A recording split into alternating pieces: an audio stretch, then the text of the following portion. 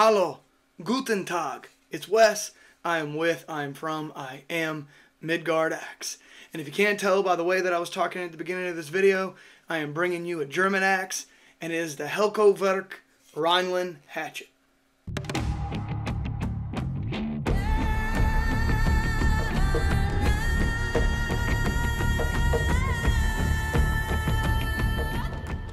Alright guys, so before I start the video, just so you know, sick again, whole family's got it. That's why my voice is all jacked up. It is what it is, nothing I can do about it. So if you notice there's a bunch of cuts in the video, it's because I'm going to have to do small parts. I get a little winded because I'm having to put so much effort into talking, and then my voice just goes and I have to drink water. So there's going to be quite a few cuts in here, but you know, if you don't mind cuts, you'll be alright. Let's get into who Helko Werk is in Germany. I'll give you guys a little bit of background about them, how they started and what their process is in making axes, okay? Alright guys, so getting into Helko Werk and where they came from and what they're about. And just so you guys know, my German accent and my German pronunciation sucks. I do have family that lives in Germany. My cousin's actually in a very popular like rock death metal band over there, so what's up if he's watching. The story of Helko Werk started in Wuppertal, Germany, I believe is how you pronounce it. And that was in a village of Kronenberg. And it was there. It started out in 1844. And it was founded by a gentleman by the name of August Helspeter. Cool thing about it was they put it next to a creek. And the creek ran the factory's water wheel, providing power for the forge hammers and the grinding wheels, which was actually pretty cool. The factory remained at this location for 60 years, and you know, as it became more established and they grew into like forestry and farming tools, and they even did coffee and banana plantations too, which was kind of cool. In 1909, they relocated the factory about 3 miles or 3 kilometers down the road, and that's where it sits today, next to a local railway station, allowing them to get shipments of steel really easily right there. The factory did a lot of axes in Europe in the early 20th century, and then by the 1930s or so, they started shipping axes to countries in all over the place: Africa, Asia, South America, all kinds of different places. It was around this time that the Helsper family actually merged with another family, and I believe the name of it is Kotthaus family, which is where you guys get the Helko. The Helspers and the Kotthaus, they just join the few first letters of each name and put them together to form the Helko. And, you know, it's pretty widely known. Helko Werk is a pretty widely known axe today, and it's pretty widely known across the world as well. Now, I will say on their website, they take a lot of pride in what they do, showing you what they do. The marketing aspect of Helko Werk is really good on their website. They go over a lot in here on how the heads are made, that they're individually forged by hand using a drop hammer on open dies. You know, it just goes on and on and on about the different things they do, the Rockwell hardness of each axe, how they forge everything online, which I'll run some pictures in now.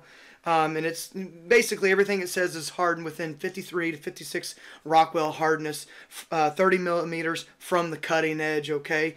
The handles are pretty cool. From what I read on their website, their handles are made in-house, okay?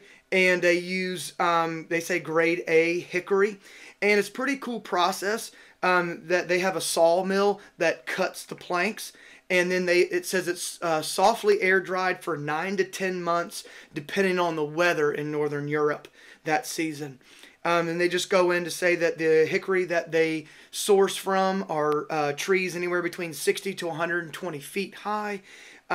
Which they say that you know, if you guys don't know, hickory has different properties depending on how tall the tree is, and they're saying on their website that in between that has very good, strong, bendable properties, which makes a good axe handle. And then they say they do add boiled linseed oil to their handles to kind of you know, treat the handle before it comes to you. And something I found really cool too is that they sand their handles at 150 grit and they leave it at 150 grit. And to be honest with you guys, I do like that grit. Sometimes I'll do 220 for felling axes and stuff, but 150 grit is really good because it's smooth enough well, I should say 150 grit is really good for throwing axes because it's smooth enough to come out of your hand, but it still gives you a little grip to where it's not uncontrollable when you release the axe. And then, of course, they go over their leather sheaths, talking about how they're made from vegetable tan, full-grain cowhide leather. They install a heavy-duty welt in all their sheaths, which is added a strip of leather that rests against the blade for maximum blade protection. And what they're talking about, guys, is that this extra seat of leather right in this area right here. You got two on the outside, then that one in the center there, which is actually kind of nice for a sheath to have that center section. It gives it a little bit more protection, a little bit more, durability for your bit inside there. The buckles that they have on their sheaths are also nickel plated, which is kind of cool too. As you can see here, it's a nickel plated buckle, and the rivets are really nicely done as well. Alright guys, so what you get when you buy this, of course you get this sheath, which is a really nice sheath. It's a belt style sheath that you can tighten because it does stretch. Leather will stretch over time, so you can adjust it as your leather stretches. You get the hatchet, of course. You also get a nice book in here that gives you some information on Helko Werk and the different lines of axes they have. And then, of course, it gives you some important information on how to care for your axe here.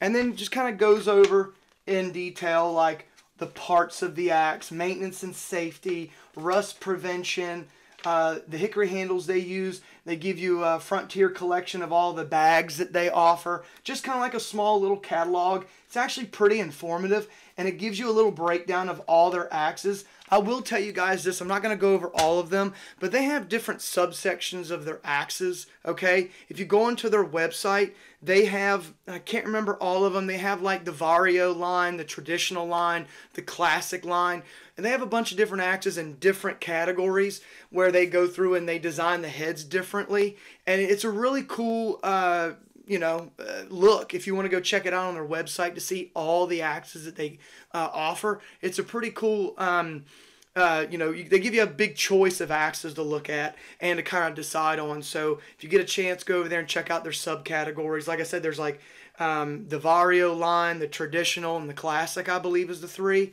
But they offer more than that too, so go check it out if you got time. You also get some head oil for your axe or your hatchet, and they also give you a cool sticker too, so you can put it on your forehead or put it on your grandma's bumper. Alright guys, so just giving you some specs off their website about the Rheinland Hatchet, okay? They're saying that the head comes in at 1 1/4 pounds, okay? They're saying that the whole thing comes in at 1 3/4 pounds. They also say on there that your bit length, okay, is 4 inches, and online it also says that they hand sharpen every single one of their bits. The total length of this hatchet is coming in at 14 inches. Now, like I said before, guys, on their website it says that all of these heads right here are hand forged using a drop hammer on open dies, okay? The Rockwell hardness is between 53 and 56, okay? And also, they also say on here too that they use premium grade C50 high carbon steel for all their axe heads. And online, guys, it says that all their axe handles are grade A American hickory, okay? And it also says too that they're individually selected for grain orientation and density, how heavy or how light the handle feels to them. You can smell the boiled linseed oil on the handle, guys. I don't know about you, but I love the smell of boiled linseed oil. And it's also, you can tell that it was sanded at 150 grit. It gives it a little bit of roughness, but smoothness enough to throw. In my opinion, it's a good grit to stay around for a throwing axe. And they do say that they use a hardwood wedge with a steel barrel wedge in at the top, which is present here. Okay, so I hope you enjoyed the pictures that I put in there and a little bit of information I gave you about the company, which is kind of cool. I like looking up companies and where they came from. This one's been around for a while, 1844 it sounds like, and they merged over to what we know now as Helko Werk. Kind of cool going over that information, guys. I enjoy that. I'm a history buff. I like learning about companies and where they came from, how they started out to how they are now. Their kind of transformation is from here to there. It's just really interesting to know what you're buying and who you're buying stuff from, so it's really nice. But you're probably asking, Wes, what's going on with this thing? What's really, truly going on with this hatchet? Let's get into it. Let's go over measurements first, because I always like going over measurements. Online they said that this thing was coming in at 14 inches. Let's check it out. I got about 14 and a quarter. We do have a little excess handle there. I'm not going to complain about an excess handle at all. I'd rather it be a little too long than too short. I can always take some off. Bit length. Let's go over the bit length here. They said 4 inches, and I've got a little over 4 inches. It's like 4 1/8 is what I got. So 4 1/8 length of a bit there, which is kind of cool. I'd rather have a bigger bit, so cool. All right, guys, so online they're saying this thing is weighing in at 1 pound and 12 ounces, okay? So let's give it a weigh on the scale here and see what I get. Okay, I'm getting 1 pound and 15 ounces, so we're closer to the 2 pound mark for the whole entire hatchet. But to be honest with you guys, I'd rather have more weight anyway, so we are coming in about 3 ounces heavier, but I'm not complaining about that. And I can almost bet that it's a lot of it's in this handle, because guys, I don't know if you can tell or not, this handle's pretty thick, okay? It's not super thick. I do like it to be a little bit thinner. I can deal with it though, but I'm starting to find now that a lot of the German manufacturers are starting to give people really thick handles for whatever reason. You know, people will debate that. In my personal opinion and in my experience, having a thicker handle sometimes doesn't really mean anything. So I'd rather have the handle a little thinner, but that's okay. I can deal with this. It's not super thick. But yeah, this handle right here it does have a little grain run out. We do have 45-degree grain orientation down there on that knob, but I can deal with that. You guys already know how I feel about grain orientation and grain run out and all that. I'm not going to go over that again. If you want to, if you care, go back and watch some other videos on my experience and my opinion on axe handles. And it does feel good. That 150 grit down there does feel good. It gives you enough grip to hold, but it also feels like it'd be smooth enough to release out of your hand. This is something that I might start trying, is 150 grit. I actually kind of like that feel. You can tell they put a hardwood wedge here up at the top, and they did use a steel barrel wedge, okay? I do like the head design. It's very nice. Swoops up here, swoops down. You know, it looks like a classic German axe head, which I do like those, that flare that comes out at the top and bottom. Excuse me, guys. Sorry. And, it looks like a pretty good hatchet. I will say it feels really good in the hand, okay? There is no flared knob down here at the bottom, which is great. I don't have to worry about a flared knob if I was going to use this to throw. Putting it in my hand, it does feel really good. It almost wants to walk forward. You can definitely feel that all the weight, okay? Yeah, I mean, all the weight is basically from here forward, okay? I mean, it does have a nice size pole right here and then up in here in the eye, but you can definitely feel the heft is in the front of this thing, which I think is going to make for a really good throwing axe. I don't know just yet, but sometimes I have an inkling on these things. I can usually pick things up and tell just by doing this and kind of feeling it, how well they're going to fly. And I got a feeling that this one's probably going to fly very well, especially with that head heavy weight. It's going to actually want to like flip over for me really fast. I don't know, but I think it's going to fly really well. We'll see. I will tell you guys, I do have a little bit of experience with Helko Werk stuff in the past. I have used a bunch of their axes before, and I will give you my honest opinion and tell you this. It's hit or miss. I love their backstory. I love their company image. It looks great, and I love a good story. But I will say that over the past few years, their QC hasn't been the best. Now, I'm sure you've probably run across Helko Werk on Amazon. Every time you go on Amazon and look up any axe, somehow, some way, a Helko Werk ad or axe is going to come up as you may also like, or in just a little box as you're scrolling up and down looking at whatever axe you put into the search bar. And that's great. They're like one of the top of the line axes on Amazon, and it's pushed to you very hardcore on Amazon. As you guys know, in a previous video, I said that I was going to do a small review on the log splitter that I got, the Vario log splitter. Well, I'll tell you guys this, it broke. After about 6 logs, the handle snapped in half, okay? I didn't overstrike. The bit went into the log, bounced off, which is pretty normal when you're, when you're doing logs.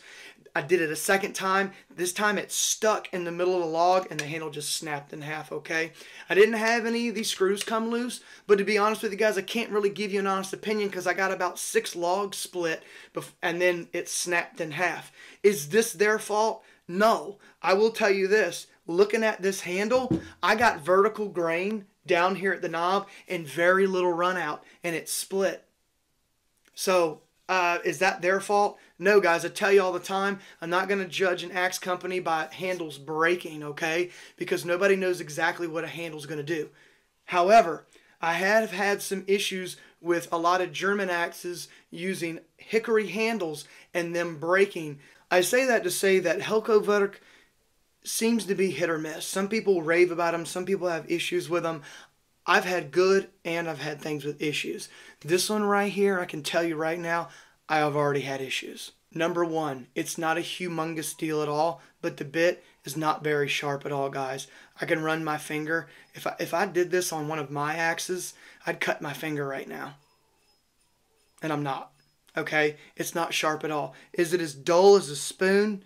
No, but it's close. It's close. For this to be hand filed, and I've got edge roll over on this side, you can feel the wire. Listen to this. Hear that? So I can feel the wire on this side. The edge wasn't done very well. To be honest with you, for this hatchet to be almost $200, I think it was like $160 or $170. I would have liked that edge to have been a lot better than this. I know I'm hitting this thing pretty hard with the bit, guys.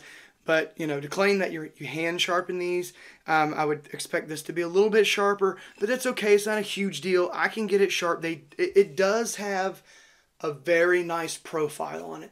A very nice sticking, cutting profile on it, okay? Kind of like almost more like a universal edge. But the bit is nice. It's just not very sharp, okay? For 170 bucks, I would expect a little more than that. But, you know, it is what it is. Handle. It feels good in the hand, like I said before. You know, we have 45 degree, but hatchet handles, guys, are a little different when it comes to grain orientation. It's not as important as it is for longer axe handles, in my opinion. But, you know, not bad, not bad. It does feel good in the hand. They do have their logo here, which is nice.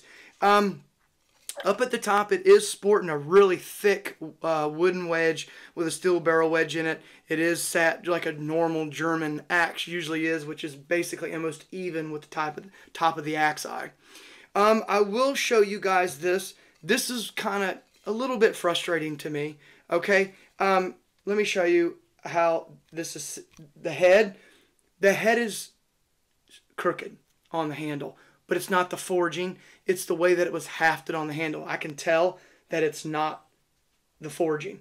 So if I hold the handle straight, you can probably see that the axe bit is like this, okay? This is straight. Now I'm going to straighten up the head. Now watch what happens to the handle when I straighten up the head. Look where the handle's sitting. The head is straight right here. And look at the handle. Let me back it up a little bit. Look at the handle. That's straight. Now, if I straighten up the handle, it's like this. So basically, you guys can see this or not. Look at that. Sitting like this, okay? Totally see it. I can see on the actual handle itself that this eye right here is farther down on the handle than it is right here. But it's not the forging because you can look at it and see that it's straight. So, guys, look at that handle. I'm looking at it straight right now. The forging straight. The handle's like this. It's coming down at an angle, okay? That sucks. That sucks. It's not hafted on here correctly. There's another thing that I noticed too after I noticed that the head was hafted on crooked. We've got space, and I'll roll a video in now of what I saw immediately when I took it out. We've got space all up underneath this on the underside of the axe eye, okay? There's a ton of space under there. And that's gonna, it's not fitted properly. So, in other words, what I'm saying is that the head, in my experience, these heads are pretty decent. The tempering usually holds very well, but in my experience, it's hit or miss with them. Sometimes you'll get something really good, and then sometimes you'll get something like this, where, to be honest with you guys, I'm gonna have to take this head off this handle and fix it. It's not going to be able to be left on like this. Number one, I don't even know if I'm going to be able to even use this handle because this handle doesn't even fit this axe eye, okay? And when looking at it here, I mean, I'd have to go probably all the way down to here to get this to fit. And you're talking a 13-inch handle at that point. 13 and a quarter. So, to be honest with you, I'm not sure if I'm going to be able to even use this axe handle. I don't want to leave the head on there crooked like that. And I can tell you right now, with all that space in there, it's going to come loose eventually. And what's going to happen is it's either going to twist left or twist right. And because it's already seating down like this, I have a feeling that it's going to twist this way eventually. It's going to start working its way twisting that way because of all the room under there. It really sucks. Could I throw some wood in there and smash some wood into those gaps to keep it from twisting? Yeah, I could.